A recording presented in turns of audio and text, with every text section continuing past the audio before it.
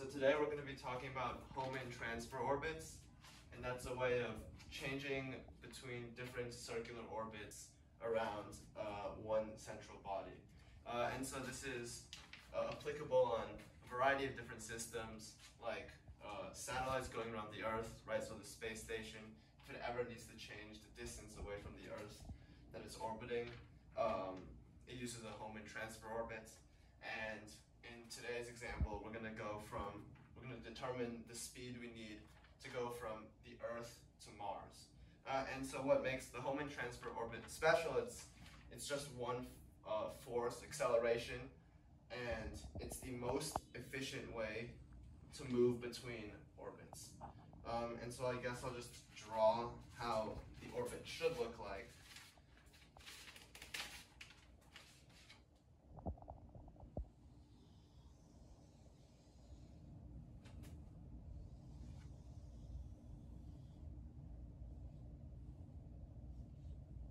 And so this orange orbit is our transfer orbit. And the idea is that we want to create a Keplerian orbit, and this makes it a lot more efficient so that we can kind of use the gravitational field of the sun, and it makes it easier to move between these different orbits. And so this orange orbit, one thing to note is that it's orbiting around the sun. It's not orbiting around Earth or the Mars. So if we had hypothetically a planet that followed this orange trajectory, it would be a third planet, and it would cross or it would be tangents to the orbit at Earth and Mars at two different points. And so just, I guess, some basic stuff we have to cover first is parts of an elliptical orbit. So we have an ellipse here, and this represents some orbit. And if we use Kepler's first law, we know that the sun here has to be at one of the foci, and that's that. And then there's the perihelion, which is the point on the orbit that's closest to the sun. And then there's the aphelion, which is the point on the orbit that's farthest from the sun. And so we're just going to denote the distances by RP and RA. And then we'll call R the distance between the sun and the planet. And that's just a variable, and that can represent really any position on the orbit. And then there's a special term called the semi-major axis, which is the major axis, which is the long way across divided by 2. So RP plus RA over 2. And then throughout the talk, I'm going to denote sun with circle dot, Earth with the circle cross, and then Mars with Mars. And so these three symbols just correspond to each object. So we have our equations here. These two we know, we're given the gravitational potential energy and the speed of the circular orbit. These have been derived already. And then the Vis-Viva equation is used to determine the speed of any object around an elliptical orbit. And the derivation is pretty long, so I won't go through that. But I'll cover just some basic concepts that we can use to derive it. And the rest is just algebraic manipulation. So we can use the conservation of energy. So we'll just say big E is the total energy. And that's half, we know the kinetic energy is half mv squared. And ms, I'm just going to denote that for the mass of the satellite. And then VA. So what VA is the velocity at the aphelion. So the velocity at the farthest point. And then we know that that's equal, and then the potential energy is this, so gmm over x. So it's minus the gravitational constant over the mass.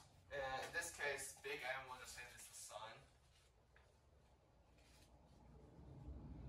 And then the distance is given, it's the R sub A. But because this is a closed system and we have conservation of energy, so we can also say that this is equal to this point, the perihelion. So it's half ms v sub p squared minus.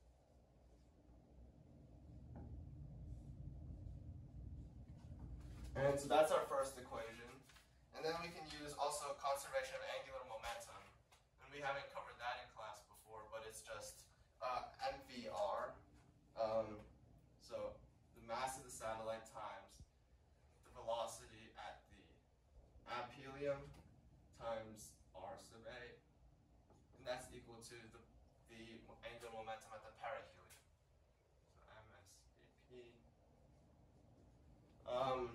And so we have these two conserved quantities, and if there's only two unknowns here, which are the velocities at the aphelium and the perihelium. We know the radius, we know the masses. Those are all given constants.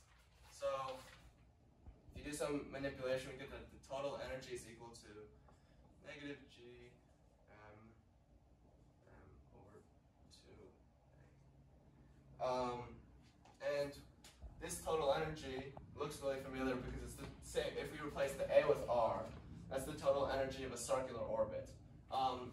Which makes sense because if we're looking at an oval, an ellipse versus the semi-major axis of a circle is just r. So if this is a circle, our ellipse is actually a circle, we just replace a with r. So that works out to be good. And then if we plug E here back into this equation, we get that v squared is equal to gm2 over r. And so this is the vis-viva equation. And then we can use this to determine the velocity at any given point on an elliptical orbit. So now the idea is that we're moving. So the question is, it's not how much velocity does the rocket need at the surface of the Earth, because we can use the escape velocity formula for that, and that's a pretty routine procedure. What we're doing is we're imagining if we have some sort of rocket here, and it's traveling with the same velocity as the Earth. So it might be a later booster stage, and it's already out of the orbit of Earth. But it's moving with the same, the initial velocity of the rocket is the same as the velocity of the Earth. So what we want to be able to do is, instead of, if we were to leave the rocket at rest, it would kind of follow this path along the Earth's orbit. But we want it to kind of transform into this orange orbit. So how do we have to do that? We have to make sure that the rocket here has the same velocity has to have enough velocity to kind of satisfy this orange curve. And so we have to just use the vis-viva equation to find the velocity of the rocket if it wants to stick onto this orange curve. And so let me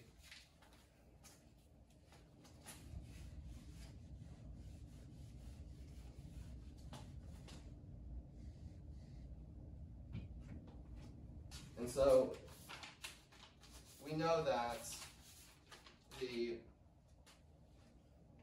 velocity we're looking for, I'll call this orbit T. So the velocity sub T at the perihelium, because it's closer, we know that Earth is closer to the Sun than Mars is. So this is the perihelium. It's equal to, we're going to use this equation. So Gm. And we know that the distance between the Sun and the Earth is 1 astronomical unit, and that's just by definition. So 2 over 1 minus 1 over.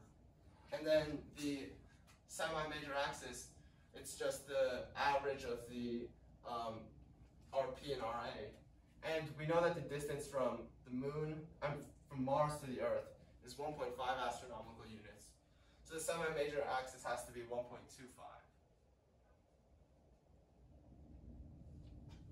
And we take the square root of that. So we get that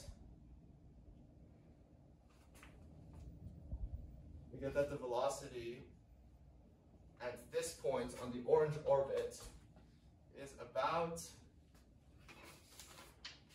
32,700 meters per second. So 32.7 kilometers per second. And so that's, if we wanted to stick on that orange path, it needs to have that velocity. But then we have to figure out the initial velocity of the rocket. The the initial velocity of the rocket, we can just use the speed of the circular orbit of the Earth, because we're just assuming that like they're moving together. And so the velocity of the Earth, if we plug in gm over r here, comes out to be around 29,800 meters per second.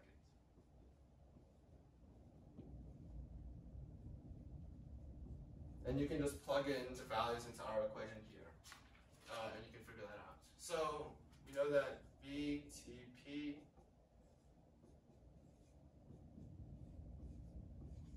and so delta V has to be the difference between these two, so 30.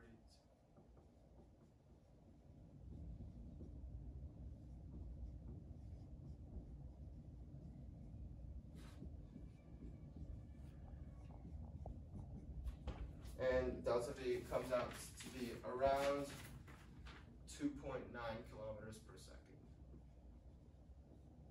So once we launch our rocket and it's left the orbit of Earth, but it's still moving with Earth, it needs to increase its velocity by 2.9 kilometers per second.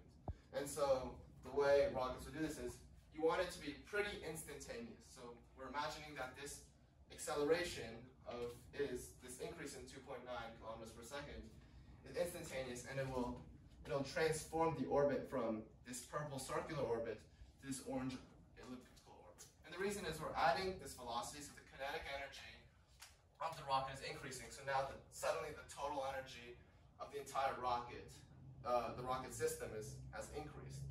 And if we know our orbits, and we know that our orbits, they form conic sections. So the circle would be this, and once we add more energy, we can, if we use our earlier equation for energy,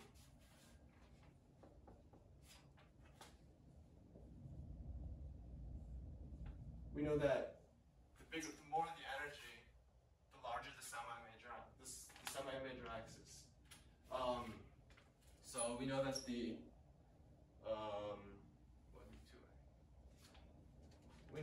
the rocket has to move on to this orange orbit now. But if we were to just leave the rocket with this velocity, 32.7 kilometers per second, once it reached this point, now that the rocket is here, it's going to continue, it's going to stick on this orange path. So we need to give it another increase in velocity so that it follows the path of Mars. And the way we do that is the exact same. As before, we're just going to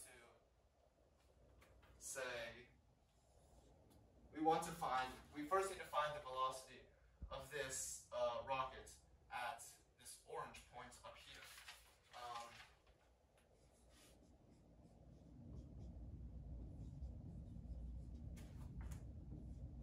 And so the radius, we know that the radius now, the distance it's at Mars now. It's on the orbit of Mars.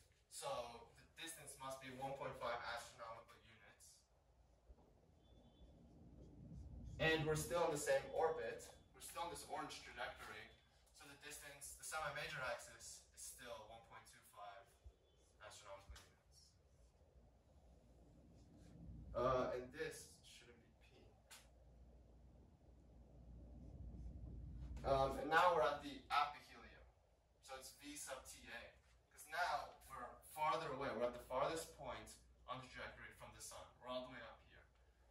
And so if you plug in values again, you'll get that the speed of the rocket is approximately 21,800.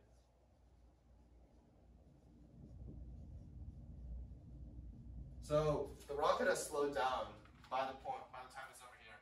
And that should come pretty easily from Kepler's second law, because we know that the area swept out in given times is the same. So if it's farther, it has to be, if this distance is longer, this must be moving slower.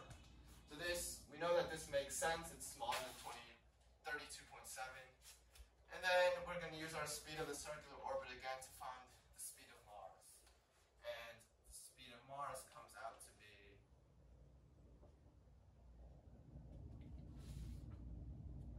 20.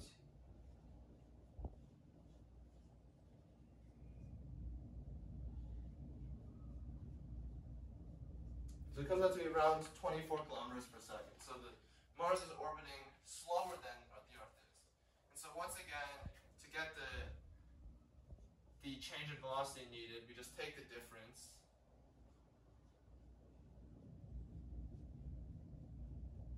And that should come out to be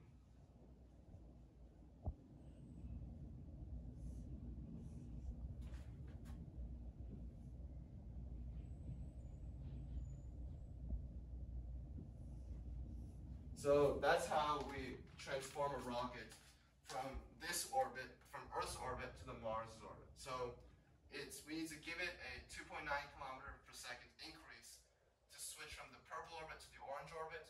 And once we're on this orange orbit, by the point we intersect Mars's orbit, we need to give it another 2.2 kilometer per second increase. And so that way, we can, this rocket will be able to land on Mars. In reality, there's a lot more to it because we have to figure out how much velocity to give on the surface. It needs to leave Earth's surface first. And then same thing here.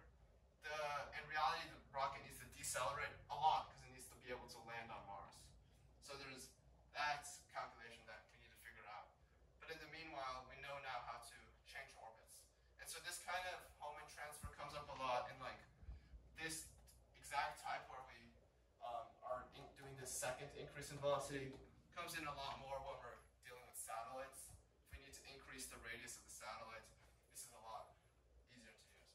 So then I guess the last question that left to the viewer is we have to calculate the angle between Mars and Earth for the time of launch. So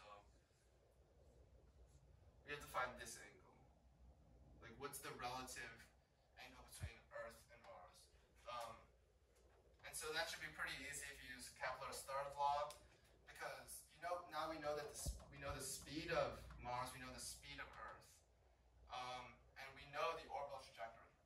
So we should be able to. So when you're doing this on your own, you should figure out what's the period of this orange trajectory is, and then kind of figure out, well, Mars needs to be over here. Mars and Earth, they need to be opposite of each other, and then you just reverse the time, and so you can find the initial position of Earth and Mars. So that's all. Thank you for your time.